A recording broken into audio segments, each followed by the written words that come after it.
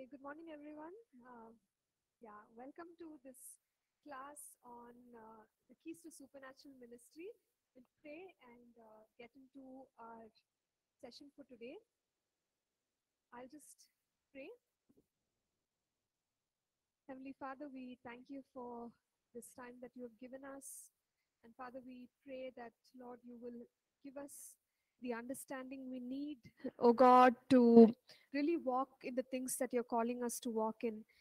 Father, we ask for your blessing upon this class, oh God. And Father, we give you all the glory and honor. In Jesus' name we pray. Amen. Amen. So in the last class, we talked about the fact that we have an invitation from Jesus to walk in the supernatural. We have seen how he asked for his disciples to go and demonstrate the kingdom of God by healing people, by setting them free, by cleansing lepers. He also sent 70 others. And then there is the Great Commission, in which each one of us have been commissioned to go and do the mighty works of God. We saw how they noticed a man who is unnamed in the Bible who was doing these supernatural works, but Jesus never stopped that person, and he told the disciples also not to stop that person, because everyone who was demonstrating the kingdom of God, from what Jesus said, is that they were serving God, and so we must not stop those who are serving God. We later on went ahead with the subject on sonship glory, and we understood that Jesus walked on this earth in the glory that God gave him, which is the sonship glory. And we also saw passages where Jesus prayed and asked the Father to give us that sonship glory. So today, every believer has the privilege of walking in the same sonship glory that Jesus had. And we've clarified it. It's not that we are trying to compete with Jesus. He is deity, of course. He is God, and he had a different glory up in heaven. But when he walked the earth, he was able to do it in a powerful manner because of the sonship glory, which each believer carries. And there was also another question from us where we asked if glory only means the sonship glory is only about the supernatural. And I shared that yes, a huge part of the glory that we are talking about, the sonship glory, is the supernatural, because in John chapter 2, when the miracle took place, John wrote and said Jesus manifested his glory. So what does it mean? It means that the supernatural is included in that glory. And we could even say that the glory has to do greatly with the supernatural, because nowhere else there is this description regarding the glory of Jesus till the moment when the supernatural was manifested. Okay, so our understanding is that God wants us also to demonstrate the sonship glory, which means he wants us to demonstrate the supernatural, okay, in and through our lives. And we looked at the empowering of the Holy Spirit. When God calls us to do something, we are empowered and we are equipped to do it. That's why God is even asking us to do those things. So we have the anointing of the Holy Spirit, the same Holy Spirit who did the miracles in the ministry of Jesus is with us. And so we can expect the same power in our lives. And we also briefly talked about the authority which has been given to us. Now, having the power of the Holy Spirit is one matter, and also carrying authority. We said exousia, right? God gives us the authority, and he says, now you will go and you will do greater works than what Jesus himself has done. So as believers, we are carrying both the power of the Holy Spirit as well as the authority that God has given us to walk in the supernatural realm. So believers can demonstrate the same power of God as the Lord Jesus did 2000 years ago. And we can manifest the glory of God. The glory of God will reveal, the grace, the truth, and the power of God in and through our lives. So now we finally come to the keys that we need to discuss throughout our course. There are a total of 8 keys that we will discuss one by one. I'll read out the list first to all of us. First would be the understanding of the realm of the spirit. So that is the first key. The second one is faith. The third one is the power of the word. Fourth one, the renewed mind. Fifth one is the anointing of the spirit. Sixth is God's presence and glory. Seventh is proclamation and action. Eighth is persistence. So these are the keys that we would need to understand and begin to function in. So we'll go one by one so that we can have some in-depth like a hold on these subjects. So the first one is understanding the realm of the spirit. So all of us as believers recognize that we live in this natural world, but there is a spiritual realm as well. Okay, so there is a spiritual reality. Now, not just us believers. I think there are so many people out there who have not yet accepted Christ, but somewhere they may have experienced this spirit realm, or people who are part of the occult who do experience the existence of beings or the power that comes from another realm. Even they would tell you that, yeah, it's true, there is the natural realm, but there is another realm, which is the spirit realm. For us as believers, we admit the existence of the spirit realm, but we have to go one step ahead. Accepting that there is a spiritual realm is but normal. Many of us say, yeah, God is there, angels are there, power of God is there, and when we pray, things happen. So we only go that far. But to say that, from the spiritual or from the natural realm, there are things that we can engage in, which will affect the spirit realm, and in turn, that spirit realm will affect us. Okay, so that understanding, many of us may not have. Now, many of us may even have that understanding that, yes, there is this whole, connection, and things affect us from the spirit realm. But we as believers may not admit that it is possible that the spiritual realm overrides the natural realm. Or in other words, the spiritual realm can have an impact or a bearing on the natural realm in a powerful way. Now, that is something that we may not admit, or we may not have thought about it, or we may not even be concerned about the importance of that. Like the spiritual reality overriding, or the spiritual reality impacting the natural reality. Okay, so I'll explain myself as we go further. Now, when things happen in the natural, as believers, if we just go with whatever is happening, and we don't really depend on the word of God or the presence of the Holy Spirit, we are not showing that we accept that the spiritual realm can actually influence us, because we are like every other person who is just going about life normally.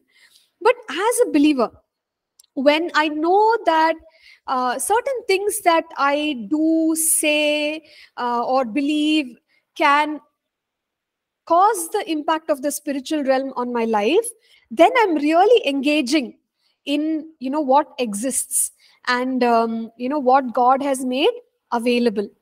Okay, so that is the most important thing for us as believers, to recognize the spiritual realm and to take up the position that we should, in order for the spiritual realm to override the natural realm, causing a change or an impact. So things like, let's say, prayer. We may look at our city, we may look at our nation, and we can list out the many things that are not correct, or crimes, or injustice, and we can just say that that's how things are. Yeah, there is a God, and there, God is a God of justice, but yeah, these things are going on, and we can resign to that. But if, as a believer, I understand that the spiritual realm can actually override the natural reality. Yes, many things are wrong, but when I am a believer, I can pray. So when I pray, what happens? The supernatural starts to affect the natural.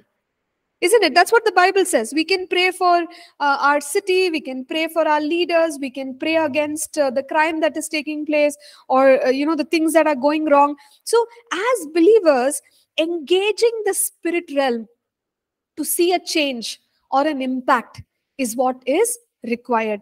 So for me, one key to flow in the supernatural is to, in every circumstance, to recognize what's happening in the natural. Is there a connection to what is happening now to the spirit realm? If there is there anything I can do to engage and see the power of that, upon the natural realm? So when I practice that, then each time I can see the spiritual or the supernatural overriding the natural. Or let's say, for example, somebody is sick, so we can pray, we can minister healing. What is that? The supernatural is overriding the natural. Or let's say, there is like a problematic situation in someone's home. It may have to do with some sort of demonic influence. So when I recognize that, I have a sense that what I'm seeing is not just what exists, there is more to it. So in the spirit realm, what is the connection, right? So you're being sensitive to the existence of the spirit realm. And so then what do we do? Okay, I sense that there is a demonic influence. Then we take charge of that. We go against it in the name of Jesus. And we see the natural reality change. There is a change in that particular circumstance. So this is what is important for a believer who wants to flow in the supernatural. Don't just admit that there is a spirit realm, because that is only step one. And that step one, so many people do. Even unbelievers do that. Doesn't help much.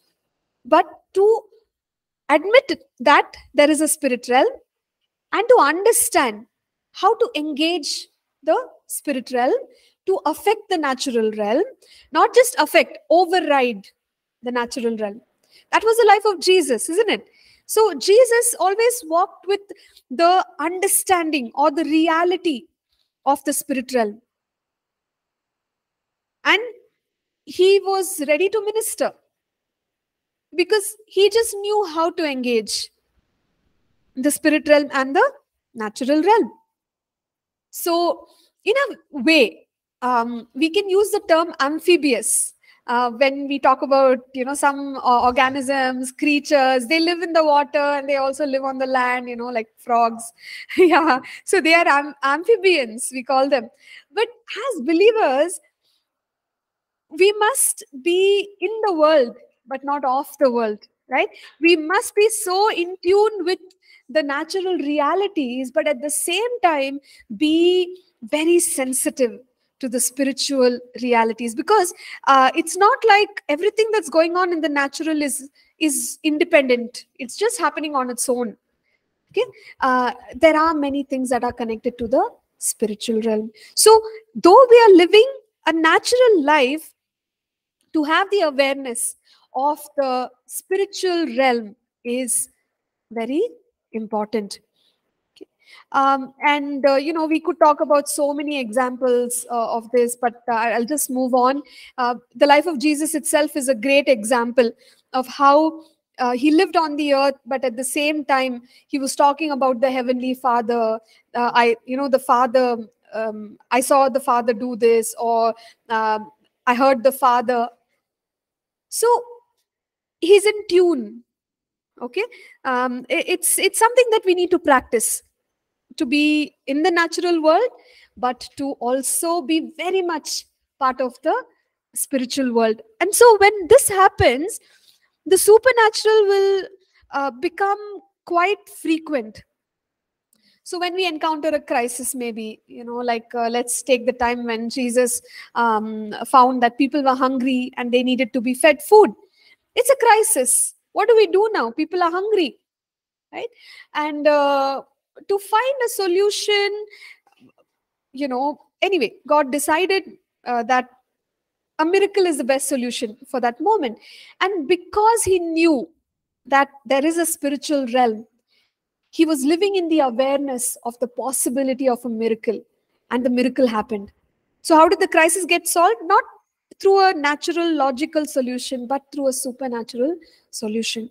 So even in our own lives, day to day, we face circumstances and we're thinking, what should I do? Bad news, problem, uh, difficulty, challenge. What is the best solution? We can even trust God for miracles, right? And miracles take place if we are engaging. But if we are just going about, in the normal way, and we say, yeah, let's just deal with it in the most natural way, do a research and just find what are the three options that anyway exist. We'll just work out any one of those three options. But there can be a fourth option that comes from God, maybe a word of wisdom you get in that moment. Okay, do this, or speak to someone, call so and so, right? So when I am aware of the spiritual realm and I am aware that I can engage the spiritual realm, walking in the supernatural becomes, really very common to each of us. Okay, so just pray and trust God. So I'm reminded of one example of last week. I think some of us here, we were looking for a place. We needed a place, right, for us here. And that afternoon, just before we went, I was praying. I was like, okay, God, we are going to go and we're looking for this place. So, like, what should we do? It shouldn't be like we go and we waste hours of time and we don't find anything.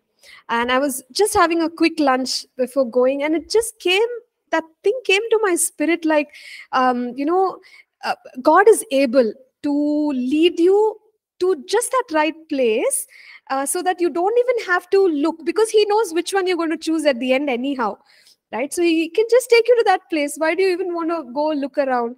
I thought, yeah, interesting thought, but somewhere in my heart, before I started the car, I said, yes, Lord, you can do it. I'm saying amen to it. You can do it. And I think some of us also went, right? So we did look around a little bit, but then somehow we kind of zeroed in on a particular place and things just worked out. We didn't even, the whole exercise didn't take like 4 hours that I had put down. Okay, minimum 4 hours we have to go around.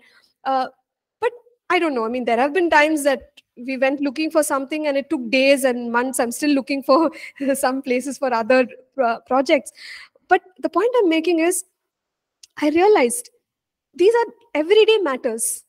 Okay, but we can be in tune with the Father and say, okay, God, what are you saying? What should we do? What am I sensing? Right? And that day when we actually kind of went into that place, I you can feel that connect of what you were sensing and what God is doing. And I was really in awe. Yes, God, you can do it. You can take us to just one place and make it happen. Why not? That's a possibility. It may not be logical. Logic says you have to spend whatever X number of days and figure out. But in the supernatural, it can happen in moments. It can happen in, an hour. So to be aware of the supernatural, that is step one. But to really be sensitive and know how to engage the supernatural to bring that into the natural reality. Okay? That is a key for us to walk in the supernatural. So, as we talk about the existence of these two realms, what are some things that we must understand? One thing is we must understand the greatness of God. The greatness of God. And have this strong belief that with God, nothing shall be impossible. Otherwise, we are limited to the solutions that the book offers us. We are only limited. Yeah, I'll just come to you. So we are only limited. Maybe you can take the mic in the meantime.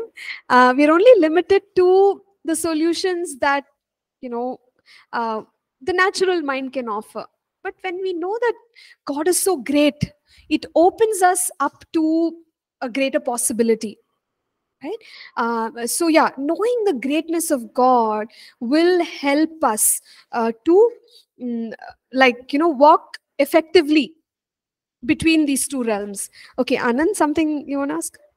Just sorry to disturb you. When we are talking about the spiritual realm to natural realm, so is there any key to how to be more sensitive for the Holy Spirit? Okay, how to be more sensitive to the Holy Spirit. Um, the way we improve our listening is by listening more, isn't it?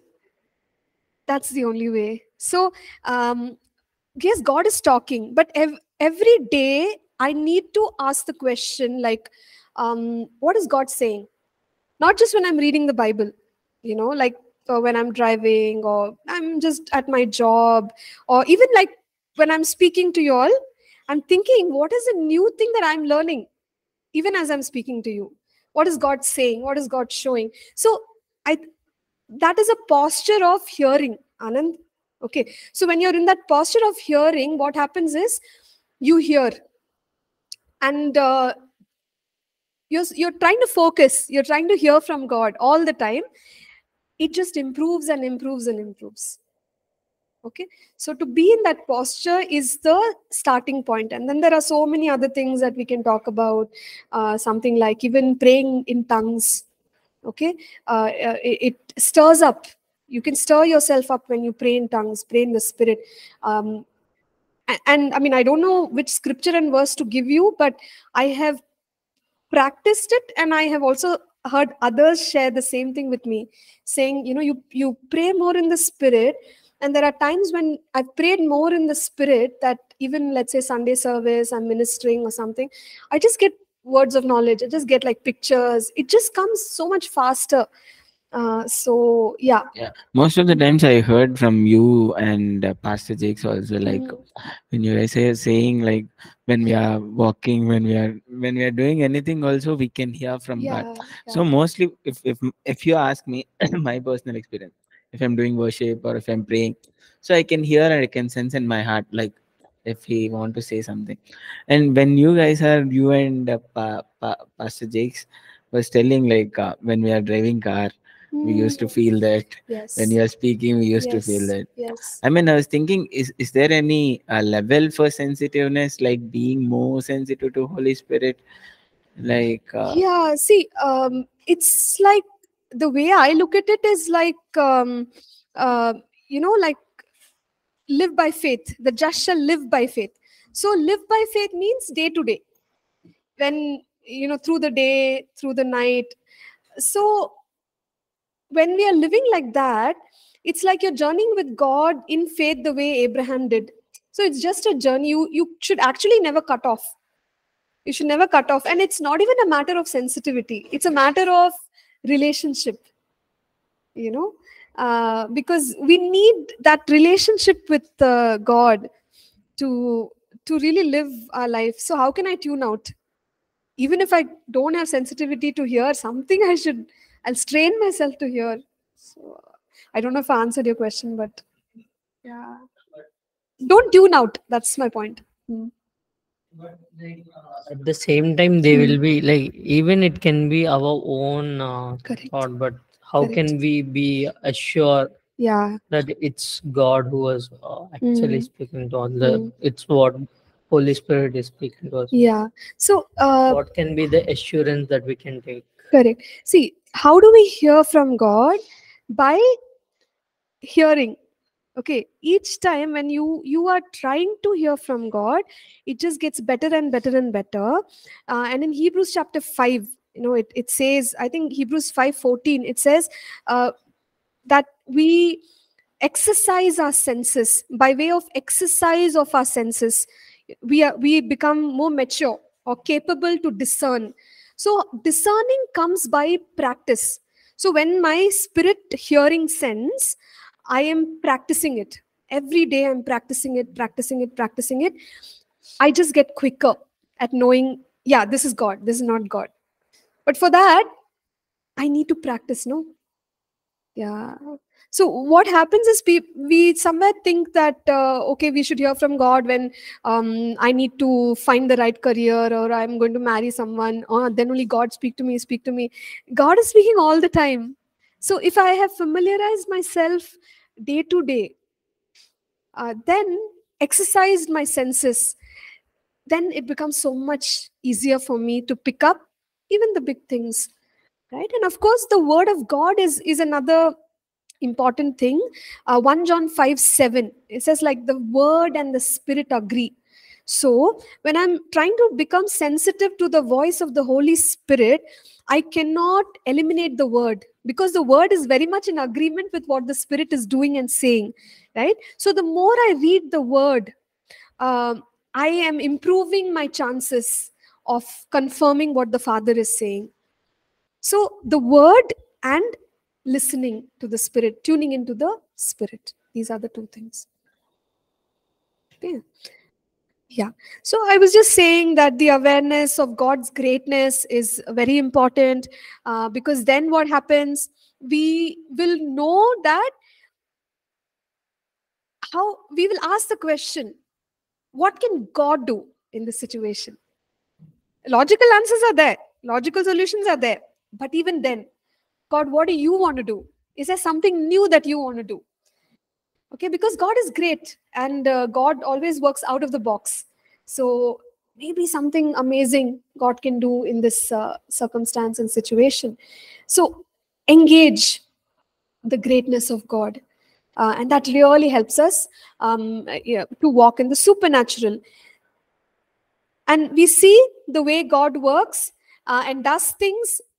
One of the important things to bear in mind is also that God works together with us. We are co-workers with God. So there are things that God may call us to do, like, Moses, go part the Red Sea. Okay, God, you part it. And God is saying, no, you part it. You take the rod and you keep it in front, then I'll part it. So what God has done is he has chosen to co-work with us. So as I'm saying, yes, God, you're so great. There's nothing impossible with you. I'm living in that awareness. There may be something that God may want me to do. Like, okay, go to that person, say this, or can you call this person, or can you make a declaration of my word, or can you lay your hands on someone? So I'm co-working with God to see the impossible. I can't just sit down and say, if God wants to do, he will do, he is great. He's saying, yeah, I want to do, but you also have to do something. Okay, so that's the way God works. He partners with us, or we partner with him and co-work with him, and then many things happen. Okay, so we're talking about engaging the spiritual realm. First understanding is that God is great. There is a possibility for the impossible to take place because there is a God, and he can do something about the situation. Second is the understanding of the laws of the spiritual world. So there are certain laws in the spiritual realm. In the natural realm, there are laws. There's the law of gravity. There is like whatever, all your physics theories, you can say heat, conductivity, light. These are all the laws. It works like that. We have to use the laws to figure out how to make it work. In the same way, there are laws in the spirit realm. So if I want to engage the spirit realm to override the natural realm, I need to understand what are these dynamics, what are these laws that operate in the spiritual realm. uh, One important thing that we must bear in mind when we talk about the spiritual laws is covenant. So though we are here on the earth, we are in a covenant with God, or we have a promise from God which is unbreakable. So when we admit the natural reality, the spiritual reality is, yeah, but I also have a covenant. God has a covenant with me. So many things are applicable. The blessings are applicable. God's help is applicable. So coming from the covenant, right, we know that God is a God who does not change, and a God who does not change his covenant. So that in itself is like a law that we understand in the spiritual realm. How does God operate? God operates on the basis of his covenant with us. He's already covenanted with us. I'm the God who heals you, I'm the God who provides for you, I'm the God your peace, I'm the God your righteousness. So I go by that law. This is what God said, so this is what he will do. He can't change himself. He's the immutable God. Okay, so these laws exist. How will God work? There's some predictability. What is that predictability? Based on his covenant. God will operate on the basis of his covenant. He won't operate outside of the covenant. Right? So this kind of understanding of the spirit realm gives us great confidence in operating in the spiritual realm. Otherwise, what happens? We may say that, oh, what if I pray for this person and this person becomes even more sick, and God afflicts them with more and more diseases because I went and prayed. Can it even happen? It can never happen, because the covenant of God is different. So he cannot do something which he has not covenanted with us. So when I pray, I can be confident that God will do only what he has said he will do. Okay, now, yes, there could be many reasons for why the healing is not manifesting. That's another story. But the point is, when we understand God and we understand the covenants of God, that stays in the spirit realm. That's who he is. That's what he does. He won't change it. Okay, his glory he will not compromise. So when I'm going to minister in the supernatural, I can be very confident, because definitely God will not fail me. Isn't it? That we know he cannot. Huh? That needs so much courage. That's true, but I think many other things in life need more courage than that, because God is the most predictable, isn't it? I mean, think about this. We pick an airline. We're up in the sky. Okay, we trust them that they will keep us up in the sky. I think God is much, much more reliable. Even those things are somewhat tricky, but God never goes back on his word. So, we can have confidence. He will never change his covenant. So, when I pray, I know, I'm aware, and I know that he will only operate, based on this. It'll work the same way. So, we should not worry that we will get some other results. That's the point. You don't have to worry. God won't change his covenant. Okay? But I need to understand how he operates. Now, that's another area where we have some gaps as people. We're just trying to learn, how does he really operate? How does he really minister healing? How does he really minister, miracles, or give wisdom in a situation? So I have to grow in my understanding, to observe how does he do it. Yes, he has a covenant, but how does he operate? Okay, and when we are getting deeper into that, we become more familiar. But again, God is God.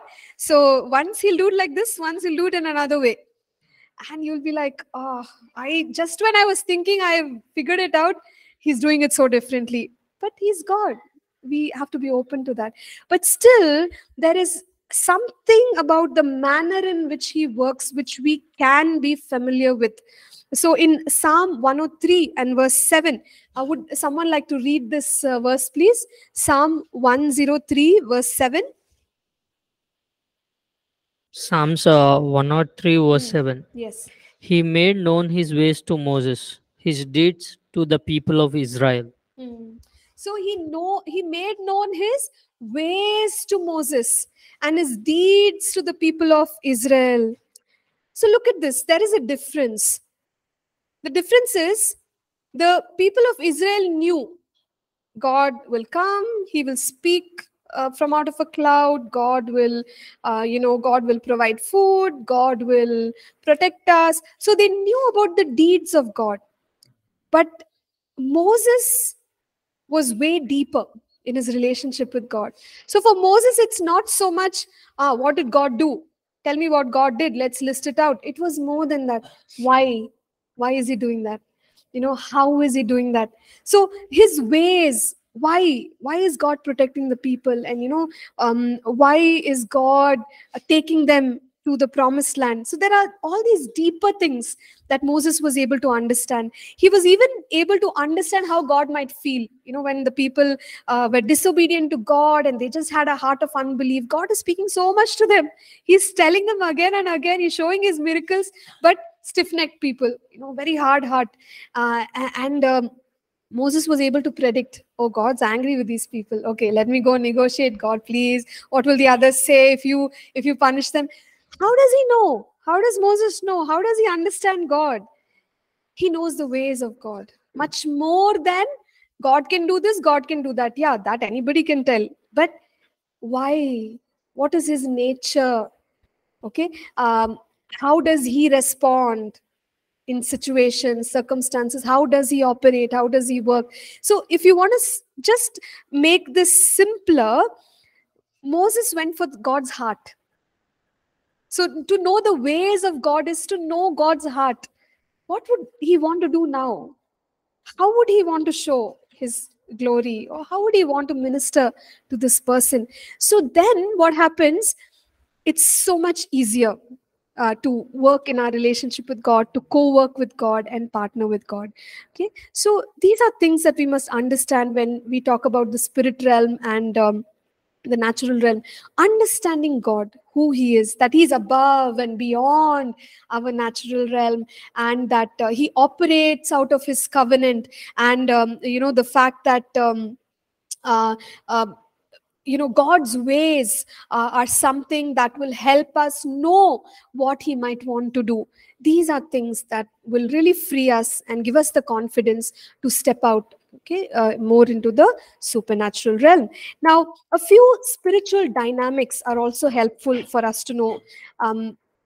Like you could even put this as the laws that exist in the spirit realm. So when you look at things like faith, the power of faith, there is a law in operation. So if we move by faith, if anyone has faith in his heart, he can speak to this mountain, and it'll be uprooted, it'll be cast into the sea. How is it happening? Because the person is engaging a certain spiritual law, the law of faith. It will work, right? So there are laws. One we said is covenant, but then there are all these laws also that we can work in. So maybe I'm in a crisis situation, but I apply faith. Okay. And there is a solution. There is an open door. There is a breakthrough. There is an answer. How did it happen? Because yes, my natural circumstance exists, but I'm bringing in the supernatural through my faith.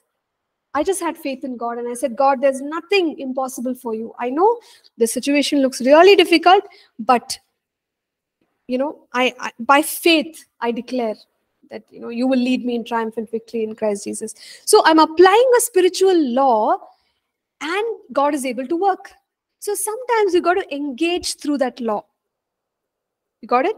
And that's when we see the answers or results.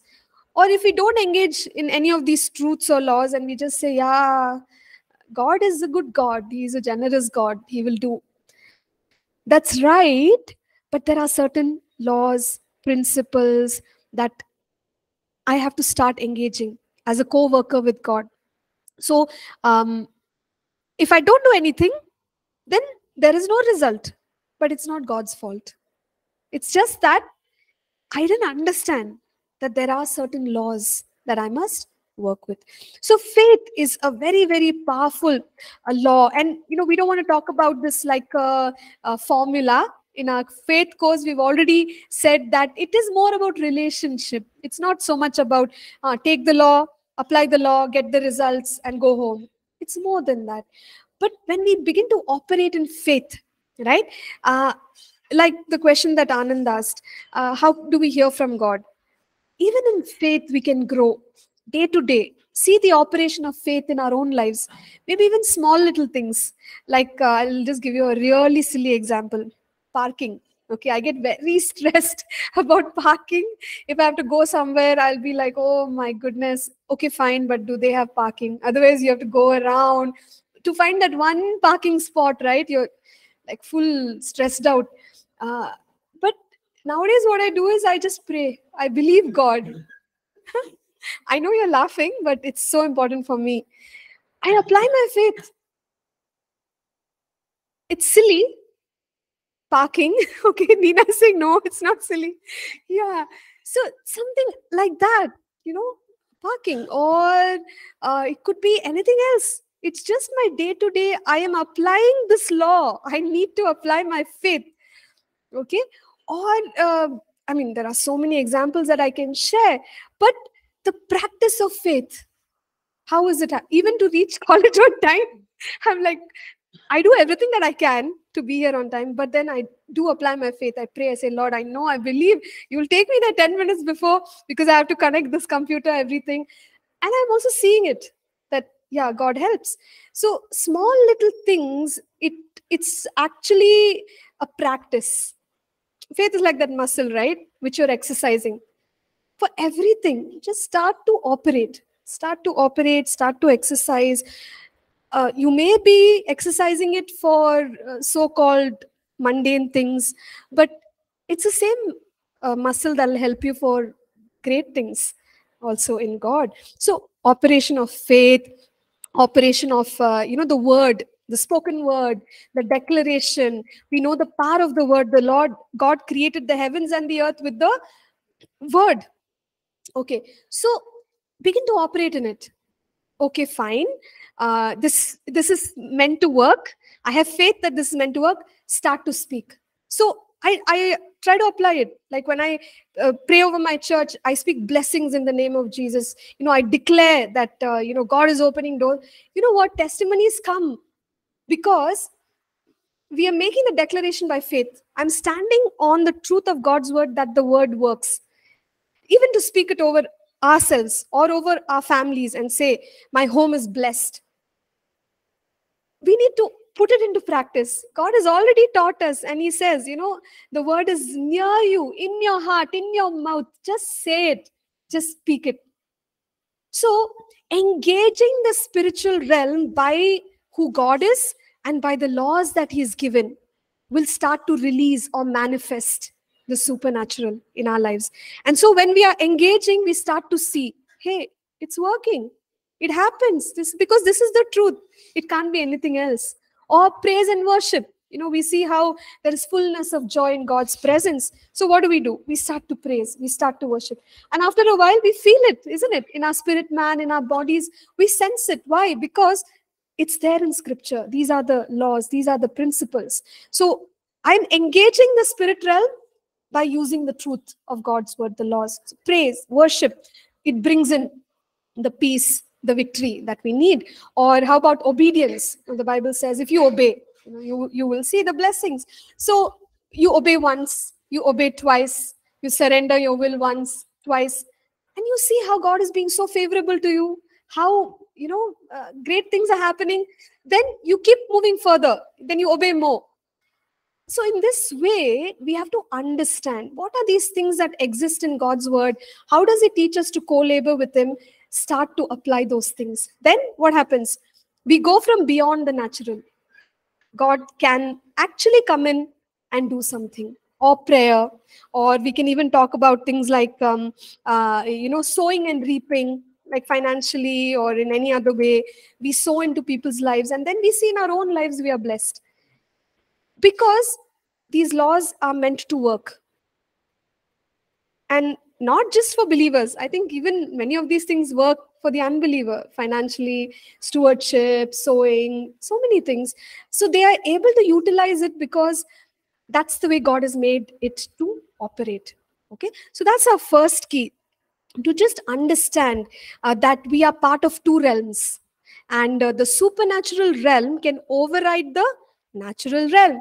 And for this, at least two main things that we need to understand: that God is great and God can do the impossible, so we can invite him in our situation.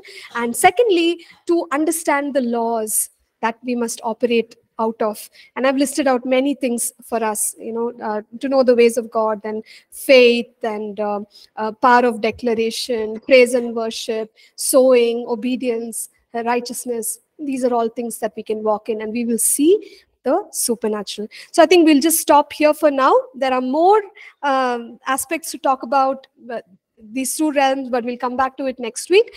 So I want to request someone to lead us in prayer. Anyone?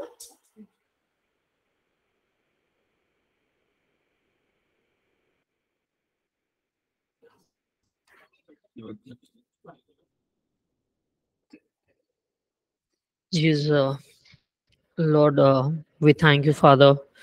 We thank you for your presence. We thank you, Lord, for this time, oh Lord, of